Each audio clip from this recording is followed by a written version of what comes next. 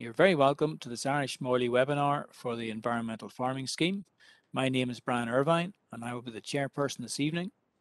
I've been involved with beef and sheep development work, agri-environment schemes, and I'm currently the Senior Biodiversity Technologist at CAFRE, where our team has a role in providing EFS training.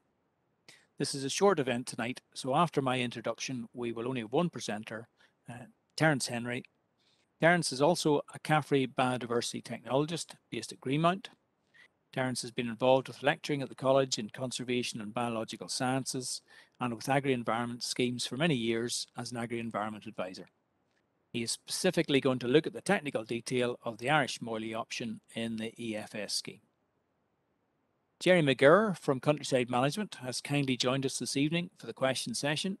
Jerry has many years' experience of scheme work, particularly agri-environment. Countryside Management are the branch who are responsible for running the scheme. You have been invited by letter or email, where we had a valid email for you, to tonight's event as you are an Irish Moiled option participant. So thank you for attending. It gives us an opportunity for us to update you and provide you with communication channels for yourself to forward queries. Right from the off, I would like to thank you for taking the interest to support the conservation of our iconic Irish Moiled breed. As we learn more about conservation grazing and habitat management, we're only realizing now the importance of retaining cattle breed genetics, also the benefits of the foraging style of the Moiled and other traditional breeds like it. I would also like to thank the Irish Moiled Breed Society for their assistance with the cattle register and for access to the website photographs. Now, sometimes an inspection claim time errors arise, and this event is aimed at minimizing those errors, so you have as positive an experience of the EFS scheme as possible. We want you to maximize the benefit to your farm, business, and to the local environment from the EFS scheme. Now, at this stage, I'm going to hand over to Terence, who will run through his presentation. Over to you, Terence. And thank you all for joining us tonight. As I say, this short presentation on the environmental farming scheme will look particularly at will only cover the Irish Moiled cattle option. And as Brian said, Jerry McGurr will join us later, if there's any particular questions coming. Can I just thank you'll see on the pictures here, courtesy of the Irish Moiled Cattle Society, and they were very generous in letting us use their pictures. Just a couple of slides and to start with about Irish Moiled in general, just as other people will be joining the webinar, just to give them a couple of minutes. This rare cattle breed originated in counties Leitrim, Sligo and Donegal, as you know. Now, it was popular throughout Ireland in the 1800s, particularly in the South Ulster, in the drumlin land of South Ulster.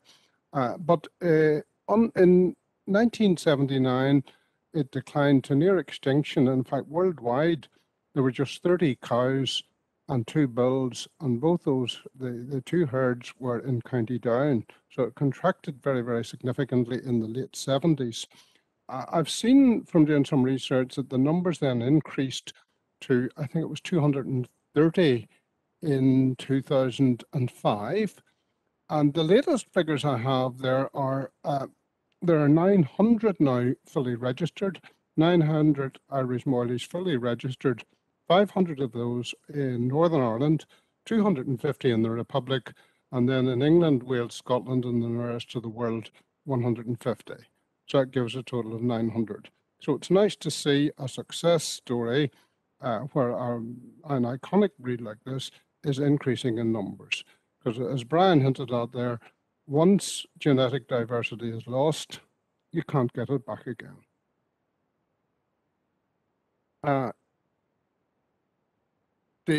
This is a polled animal, as you know, without horns, and characterized by, it's red or mostly red with the white line or finching on the back and then white underparts and red ears and red nose. So that's a description of the phenotype, as you well know.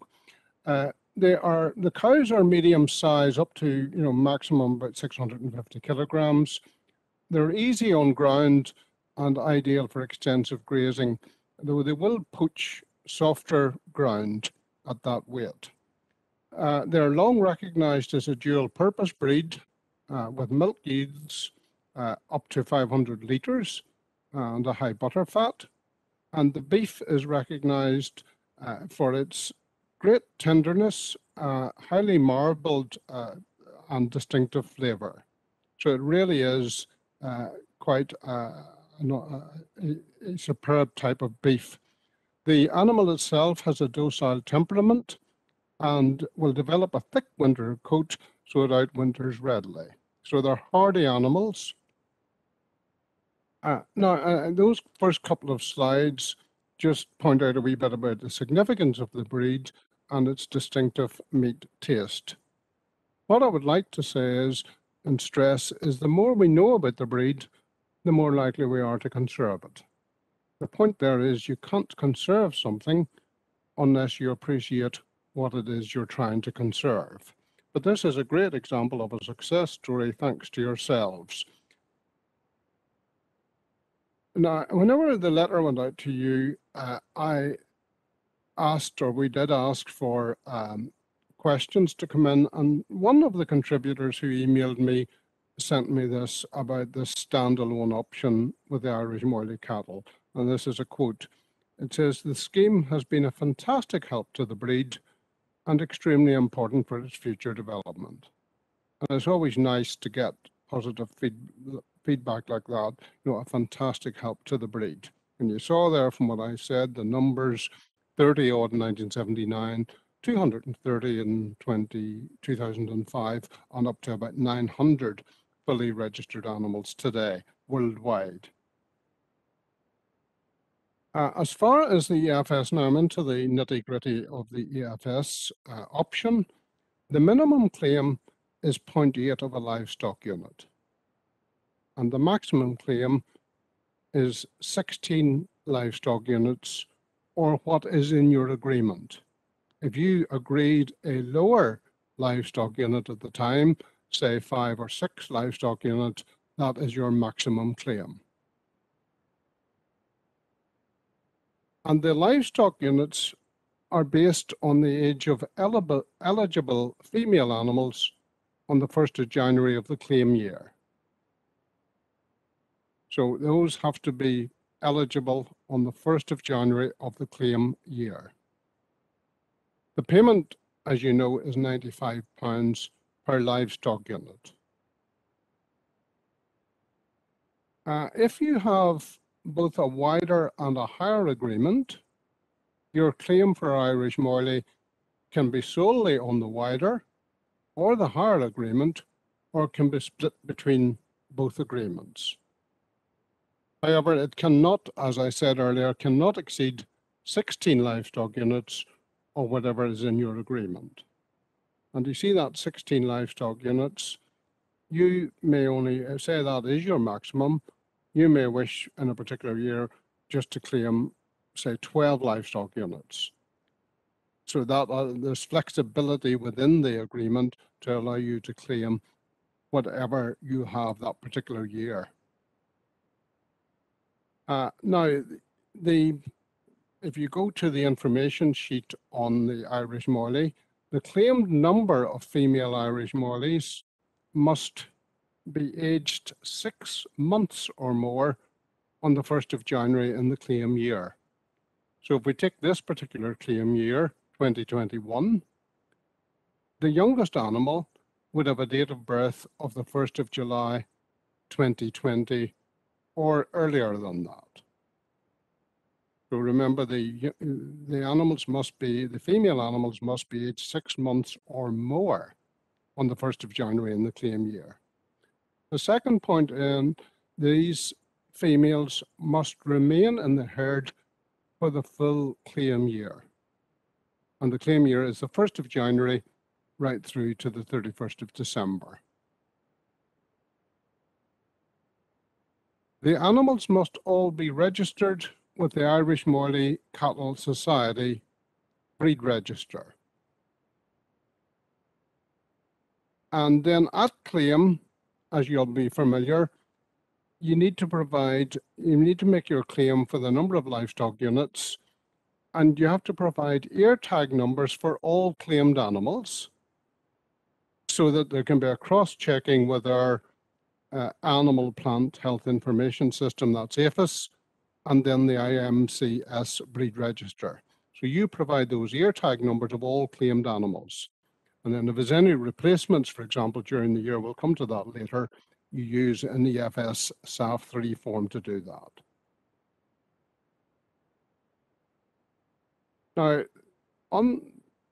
it is very important to stress that there's a full check of all these conditions before payment. So whenever you make your claim, as I say, for livestock units, and then you give the ear tag numbers, it is fully checked that these animals are the correct age, that they've been in your head for the full claim year, and that they're registered with the Irish Moiled Cattle Society. So there's no way you can get round this. Every claim is fully checked. Now, as the breed is smaller than average, an Irish Moiled cow over 24 months is equivalent to 0.8 of a livestock unit. A female between 12 and 24 months is 0.6 of a livestock unit, and a female 6 to 12 months equates to 0.4 of a livestock unit. So, and I believe this is from talking to my colleagues who deal with these claims, this is one of the problems that was encountered. The number of livestock units claimed on your single application form is never equal to the number of ear tags provided. I'll repeat that. The number of livestock units claimed can never be equal to the number of ear tags provided. Because if you look at the top there, one Irish Moiled cow is only 0.8 of a livestock unit. So let's do this. Let's give you a couple of examples of this, with just to stress this point. Here's an error claim. The option is native breeds. The code is IMC. The unit type that you're claiming is livestock units. Now, this particular business has an amount agreed of 3 livestock units, and they've claimed 2. And if I just and they've given 2 ear tag numbers. Now, there's clearly an error there, because say that was 2 cows, then the amount claimed can only be 1.6. You see there, 1.6, or say these 2 ear tag numbers refer to 1 cow and 1 heifer calf at between 6 and 12 months. 0.8 and 0.4 only comes to 1.2. So do you remember the message at the bottom of the previous slide? The number of livestock units can never be equal to the number of animals claimed. Another example of this then, this person or this business has an amount agreed of 5 livestock units, and they've claimed 3.6. So that's below the amount agreed, that's fine. And if we just simply go here, they've provided 5 ear tag numbers, and this will work okay because 4 cows at 0.8 of a livestock unit each, and 1 heifer calf at 0.4 will give the 3.6 livestock units. So 3.2, if you like, plus 0.4 will give 3.6. So that will work okay. There are other permutations for this. For example, if they have 3 cows and 2 heifers between 12 and 24 months, that also comes to 3.6. You see at the top here, I say this could be a correct claim. So it may not be. Say that 1 cow there, which is 0.8, and then 4 heifer calves, which is 4 by 0.4, which is 1.6, plus that would only come to 2.4. So it could be a correct claim, it may not be. So if I just stress this point with the next couple of slides here, so if I just look at this, shows us here on the left the stock type, whether it's cows or heifers between 12 to 24 months or heifer calves 6 to 12 months. We've got the appropriate livestock units here, and then the numbers on the farm on the 1st of January 2021. And you see these three figures here, 12, 8, and 6, falling into those three categories. So it's 26 animals in total, but 16.8 livestock units. Once you multiply that by that, you come to 9.6. Now, the agreement allowance here was 16 livestock units. So that claimant will make a claim for 16 livestock units, not 16.8. And this slide then is the final one on this. The same number of cattle here on the 1st of January 2021, 26, but because there are different numbers in each category, they come to a total of 15.6 livestock units that this business has. But in their agreement allowance, this fictitious one, they just had 12 livestock units. So their claim will be 12 livestock units. Now, they've got more than that, so it's a useful one just to explain this. If, for example, an animal, one of these cows dies, then they're down 0.8. So there's plenty for replacements here, as we'll see later on in this presentation. So replacement animals then, you must inform DAERA within 10 days of the loss and or replacement of an animal. And that's the email address. That will be on the screen quite a bit tonight. So you need to inform DAERA within 10 days of the loss of and or replacement of an animal. My advice, is to provide all ear tag numbers, of any animals that die or are sold or whatever. Do it promptly.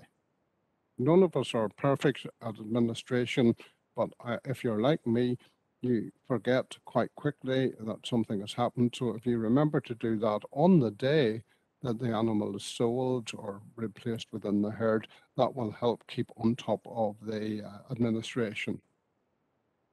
A replacement animal then must be registered with EFS as in your herd within 42 days of an animal dying or being sold.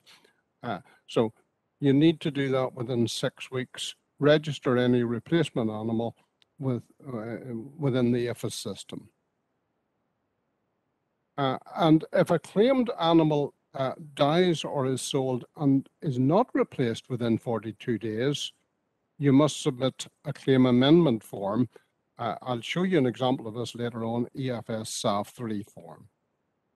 So you complete, say, one of your animals dies or is sold, and you're not going to replace that ever within your herd, then you need, the onus is on you to submit a claim amendment form. Nobody will know that.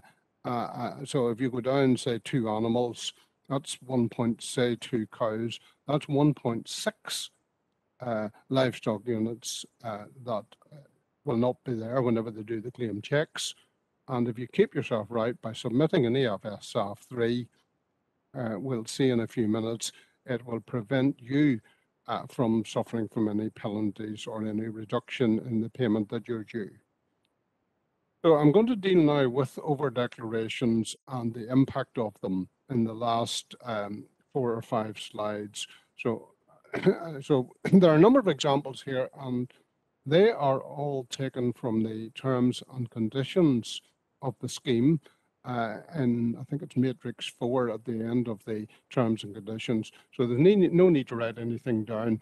And it's just really to stress to you the importance of getting the claim right and informing DAERA of any changes in livestock units over the course of the claim year. So this equation here, I'll be repeating a couple of times.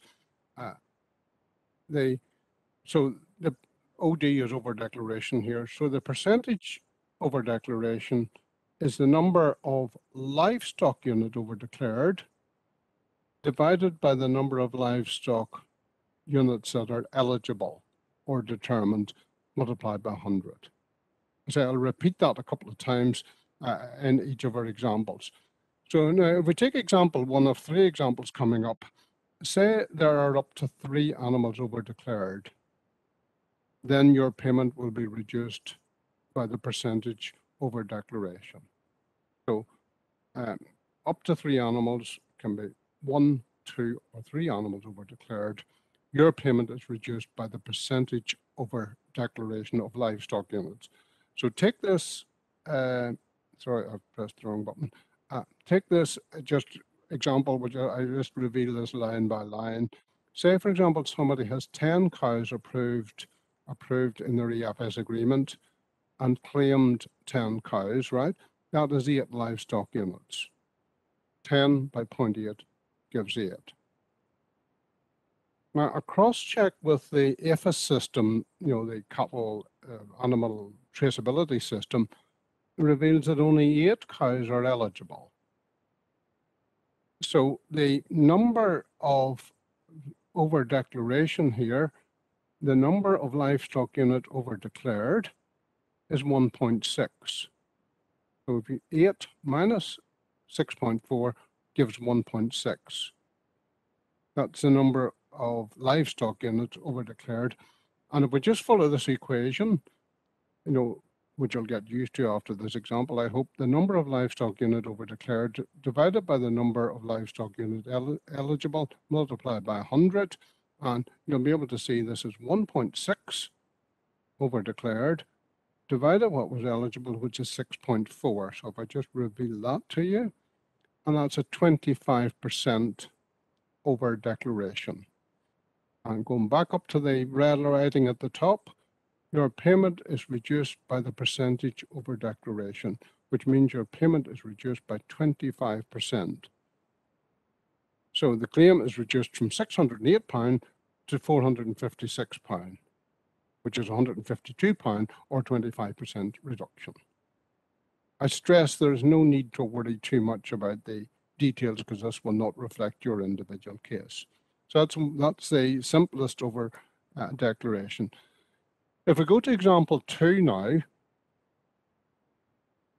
here in this scenario, here there are more than 3 animals over declared, and the percentage over declaration is more than 20, but not more than 50%. You end up with no payment. So take it in manageable chunks, more than 3 animals over declared. So we'll go down to this first. There's 20 cows approved and claimed. 20 times 0.8 will give 16 livestock units. And this business has claimed the 16 livestock units. But admin checks show that only 15 cows are registered with the Irish Moiled Cattle Society breed registered. So here you'll be able to work out that that's 15 by 0.8 will give the 12. Now you will see the number of over declarations here for livestock units is 4. It's 16 minus 12. Okay, are you with me? And then the next part of the equation, remember this percentage over declaration, which is the number over declared 4, divided by the number eligible, which is 12 multiplied by 100. Now 4 divided by 12 is a third, multiplied by 100, which is 33.33%. That figure there. So if I just simply go back to the top again, this 33%, sorry, if I go, there's 5 animals here, 20 have been claimed, but only 15 registered. So that is more than 3. And the percentage over declaration is more than 20, but not more than 50. It's sitting here. Now, look at that red writing up there, no payment. So that's my last line for that one. No payment has been made. And just as a matter of interest, the correct claim would have been 12, these 12 livestock units, times £95 for each livestock unit, which would have provided the business with £1,140. So that was a costly error in terms of the claim form. Right, my third and final example here. Now, if there are more than 3 animals involved and more than 50% livestock unit over declared, there's no payment for the claim year. So let's do this one. Say there are 20 cows approved and claimed, which is our 16 livestock units. Remember, 20 by 0.8, 16 livestock units. And in this case, now this is, I hope, unlikely to happen, but at inspection of whatever kind, whether it's through EFS or IMC register, there's only 6 cows and 6 young heifer calves have been, are eligible. So 6 cows is 4.8 livestock units. The 6 young heifer calves, 6 by 0.4 will give 2.4, which gives 7.2 livestock units. So this person has claimed 16, but there's only 17.2 livestock units eligible. So I hope you're with me now. You've worked out now the number of livestock units over declared here, which is going to be the top figure here minus the bottom one, which will give us 8.8. So the number of livestock units over declared is 8.8. Now our little formula, if I just go to this, our little equation, the percentage over declaration is going to be 8.8 divided by 7.2 multiplied by 100. There we are, 8.8 divided by 7.2 multiplied by 100, which is a whopping 122%. So just going back up to the red, writing at the top, more than 3 animals. I mean, there were 20 cows here, but it's only 6 and 6, 12. That's 8 difference. More than 50% more than 50% livestock unit over declared. Here we're sitting at 122. Well, you can work out here, there's no payment for the claim year.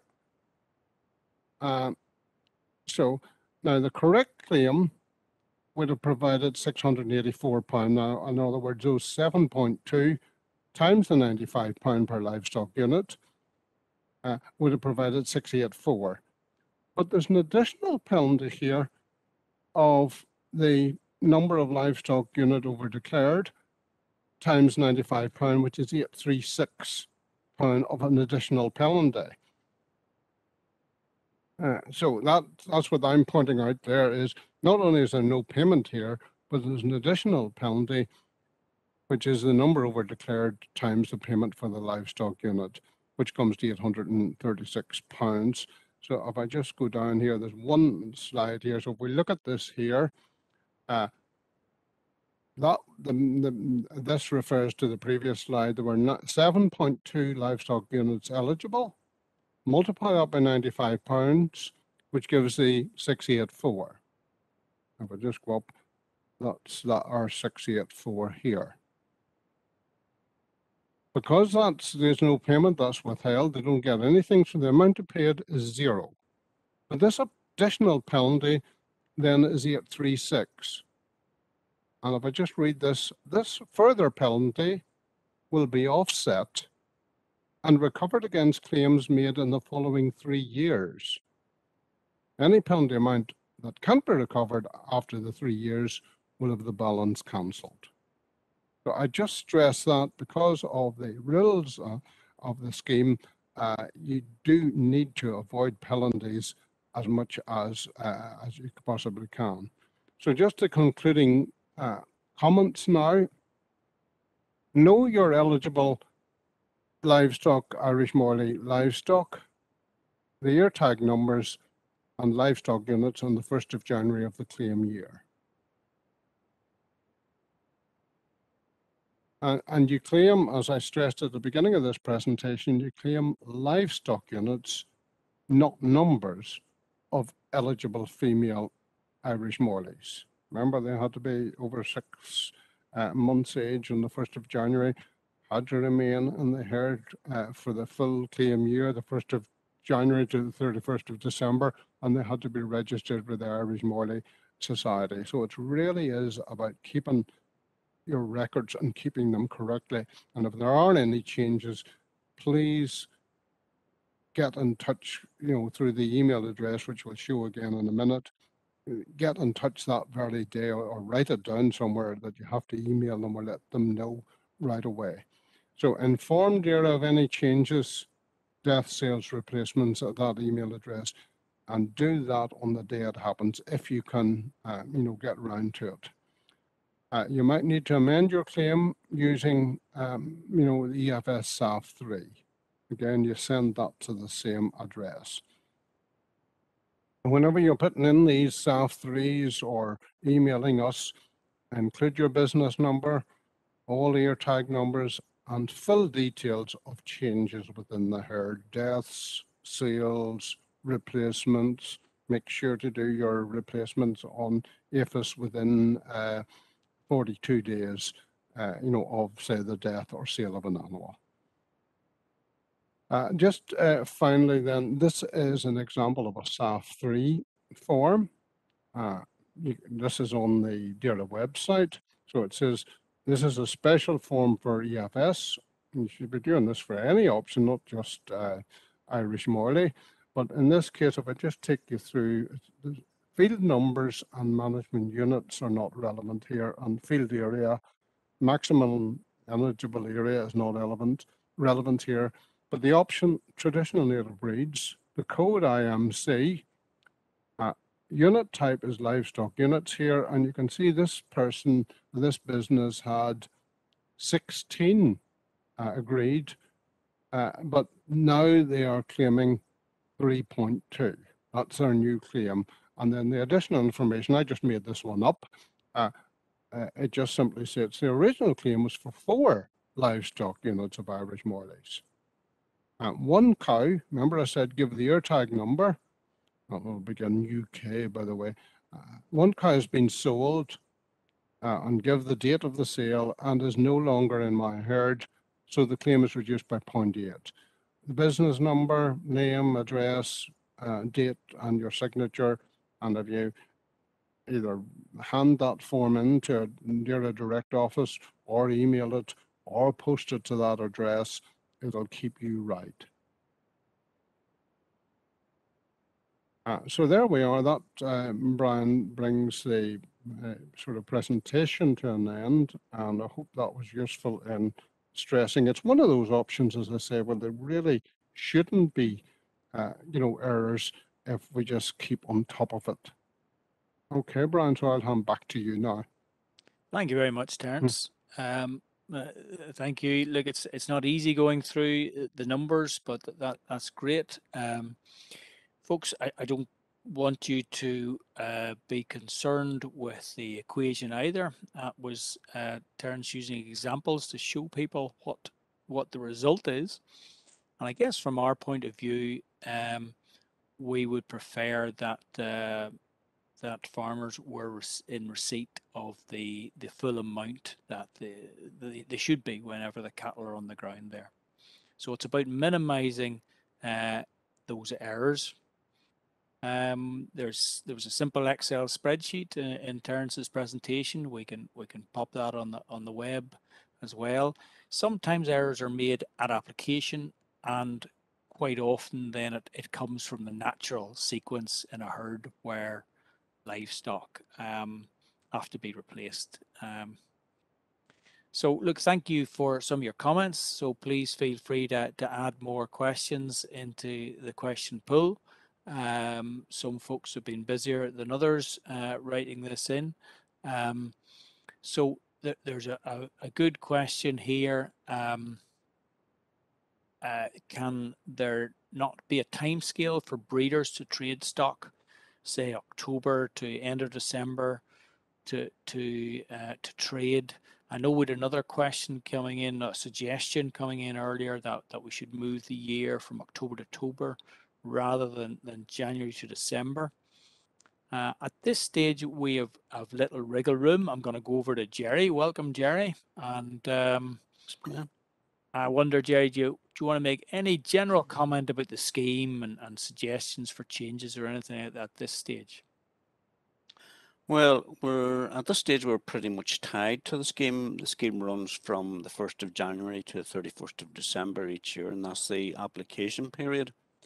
I suppose the flexibility within it is that you have a period of time to replace animals, and you always have the option of the EFS CAFRE form if you are not able to replace, and therefore using that you can reduce your claim without facing any penalty. Thank you, Jerry. Yeah, and look, I'm delighted that we have a scheme to reward Irish Moiled. It is complicated by the nature of the livestock units and by normal replacement policies. It's also complicated by the fact that some people have very small numbers, and therefore that changes the percentage over declaration quite dramatically if you don't keep on top of it. Another comment in the questions. Somebody's asking how many breeders have registered for the event. So we had 20 registrations. There was 95 folks are in the EFS option. So we wrote to everybody, those 95. Unfortunately, we don't have emails for everybody. And certainly, if you didn't receive an email invitation, it would be good to send your email to the EFS email address on the link there. Another comment is that sometimes DAERA staff make mistakes in working out penalties. Sometimes DAERA staff have issues with the calculations, and certainly that can happen. And it's quite important in this whole process that you're aware of your numbers, and that's the key bit. And the 0.4s, the 0.6 is the 0.8s, and the replacements there. A key bit here is when an animal is eligible. So, Terence, when is an animal eligible? Remember the first point, Brian, on this slide there that I showed a way back. But all female animals, which are aged 6 months or more on the 1st of January of the claim year. And that's the same, that also applies to replacement animals. For example, if you're going to replace, an animal in, say, for this claim year 2021, then that animal would have to have been born on or before the 1st of July 2020. So it would have been 6 months of mold on or before the 1st of January 2021. Is that clear enough? Yes, thank you, Terence. Hmm. Okay, a couple of more questions are through. Okay, and always a difficult one. If you lose some cows with TB and you don't want to replace them with TB in the herd, when it is out of control, are you still eligible for grant? Jerry. Yeah, good question, Brian.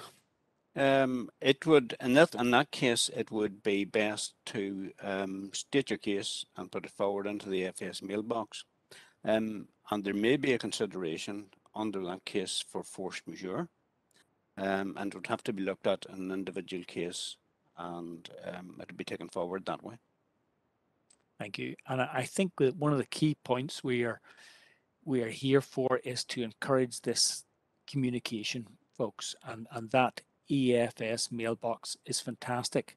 The other thing is so good about it is you get a written answer back, which is really useful. So that communication bit, phone number, email, that's good. Thanks, Jerry. Okay. Okay. Thomas is asking us, can you join the EFS anytime? I'm not a member yet, but own a herd of 20 Irish Moiled that are pedigree and not registered. Jerry, I'll pass that one to you. Yeah, fine. Thanks, Brian. The EFS application period is open for higher and wider and is likely to be open in 2022. It usually opens around April time for the higher and closes mid-May. For the wider, it usually opens in August and closes mid-September. Those dates are not set in stone, just look at the farming press and our publications and you'll find the details there, or go on to the EFS website and you'll get further details. And if you are thinking of applying for EFS, do go onto the EFS website, look at the various options and plan ahead for your application. Thank you, Jerry. Yes, and that planning ahead is very useful because unfortunately, quite often we as humans leave it to the last minute sometimes, and then we don't always get all the options that we need or that we could use, and I get that quite a bit. Folks are frustrated in that they didn't put everything down that they should have done. Okay, thank you for a clarification that. Okay, so yes, so there was a query there about herd of Irish Moiled that are pedigree and not registered, and that's important. The stock need to be registered for us to be able to fund them under this scheme. But that Okay. that interested person there, Brian, could register those cattle with the Irish Moiled Society, and then they would become eligible. It's just the response is, you know, they're not registered, so they are no good. They're no good. They wouldn't be eligible at the present time. But presumably there'd be no problem as long as they were confirmed that they were pedigree cattle. Then these would be registered. If the person isn't in the scheme yet, you know, can you join the EFS anytime? I'm not a member, but that person who's asking that question could get those animals registered, and then, you know, going along with what Jerry said, if they wider or whatever area they're in, wider or higher, opened again in 2022, could apply and be all systems go. Isn't that right? Yes, if Yeah. they can fulfill the registration process, yes. So certainly, yes, need to get in contact with the Irish Moiled Society. And I'm aware, yes, there's a bit of communication going. Yes, registering older cows can be an issue. So it is a case of contacting the society and getting the process started. And because there's always more heifers coming on the ground, so that's part of it, and negotiating with the society. And that's, I must say, and thank you once again to the society for their assistance with the scheme. I think we're coming through a consistent thing here is communication, SAF3s. I know from talking to some EFS participants, they're very used to using SAF3s, and others have never used one. It's something that we encourage you. If you go to the DAERA website and you go to the search bar and type in SAF3, you will be able to locate one, and you can print it out at home and photograph it and email it in. You can print it out at home, fill it in and post it. You can fill it in electronically. So certainly those options are available, and I hope you're looking at this slide that Terence is up with the phone number and the email address. Certainly when we review schemes, we look at how they can be simplified, and there is some suggestions for the simplification of this one, but we are when we're part of these schemes, we are unable to change the rules midway through. So this is the process we are in. We start off doing our calculations, and then we notify with livestock changes. Okay. I'm just thinking we're going to wrap this up pretty soon. Terence, have you any last minute comments? No, I think I've covered most of them. The one thing I would say, all the examples that I showed there wasn't to terrify people and put people off, but those examples are all in the terms and conditions. And there's one additional example there as well. It was just to reinforce and consolidate the point that whenever you make your claim, make it accurately, based on livestock units, not numbers. But then if there are changes, and there always will be, that's the nature of farming. It's a transient. Things change over months. Animals die, animals are sold. If you can remember promptly to fill in an EFS SAF3 and get that away before you're notified of an inspection, because if you were notified of an inspection, then it's too late, to make a change. So make the changes promptly. If you can do it on the day, well and good. It's really prompt. I think this is one of the options that's probably, you can keep yourself very right on. It's one of these options that there shouldn't really be any issues with. Yeah, look, we're all busy, and it's that case of communication. That is the key one. Jerry, have you any final comments?